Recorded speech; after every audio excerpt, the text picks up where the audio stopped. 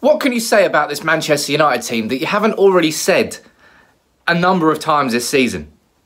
We are a terrible, terrible, terrible football team. That is the truth of it. Look, watching United since Ole Gunnar Solskjaer was made Manchester United's permanent manager has been like watching Groundhog Day. Every single day, Bill Murray gets up and he thinks he's seen it all before. But that's because he has seen it all before. And Ole Gunnar Solskjaer knows full well that he has got to dismantle this football team.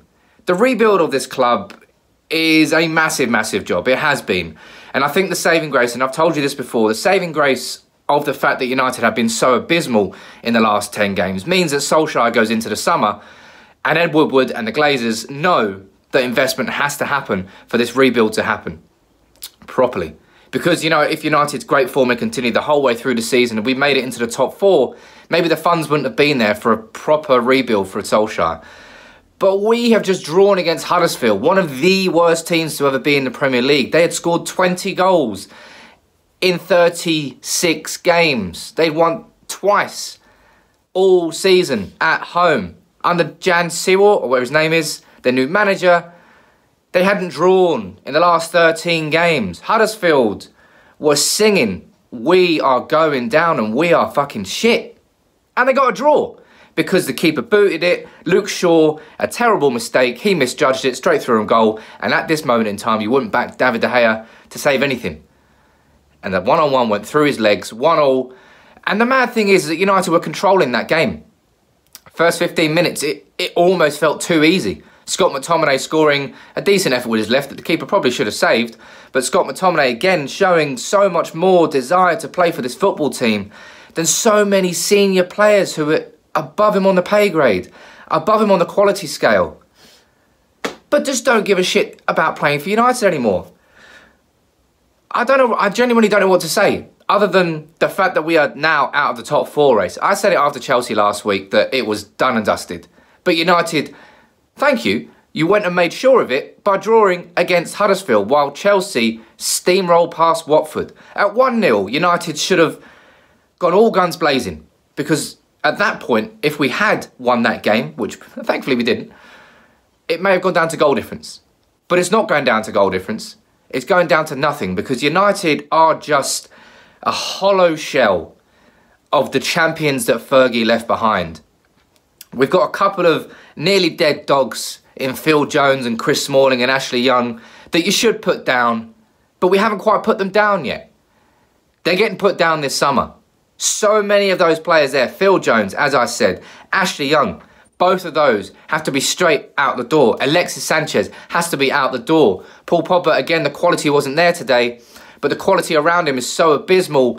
I'm not pointing the finger at him too much. I want him to stay and be part of our midfield next season. But Herrera's going to PSG. Matic, I'd rather he got replaced, but I don't think he will be replaced.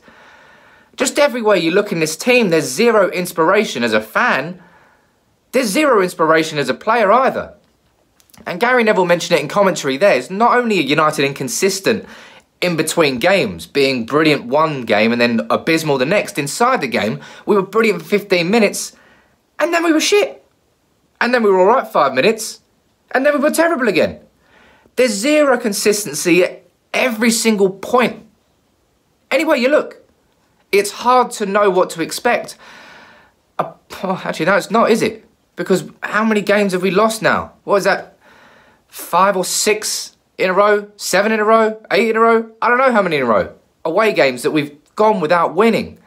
And it's all come since Ole Gunnar Solskjaer was made United's permanent manager. And I said it at the time. It was an unnecessary thing for United to do because the boat didn't need to be rocked.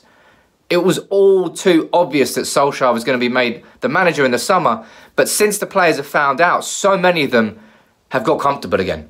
Sat back in their lazy boy armchair, kicked up the recliner, grabbed a beer, sat back and watched Game of Thrones. They've just been relaxing. But so many of them are getting the chop.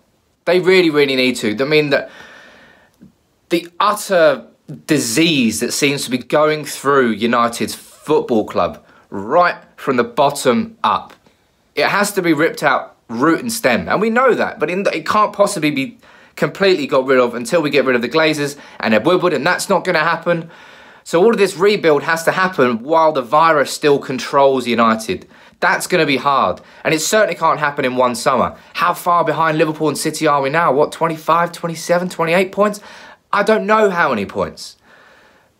But today wasn't a game that was going to really change my opinion of United. Had we beaten Huddersfield 4-5-0? You should be beating Huddersfield 4-5-0. Look, they're bottom of the league. They're terrible. But we drew again. And now the top four is completely gone. Solskjaer would have been drumming that into his players. Go out there, win the game. We're still in the hunt for the top four. Instead, we were shit. 2 more points dropped. United draw. Top four gone. And just the sheer scale of this rebuild has to be obvious now to everybody. Even those with their head in the sand. And that's Ed Woodward and that's the Glazers.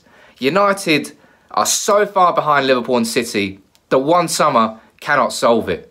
But one summer can do a hell of a lot to steer this club in the right direction. And so many of those players and so many of those attitudes have to be ripped up, tossed aside and replaced and replenished. Because United are so far behind where we need to be that I fear for how far we can get in one summer. But it certainly can't really get any worse than drawing against Huddersfield.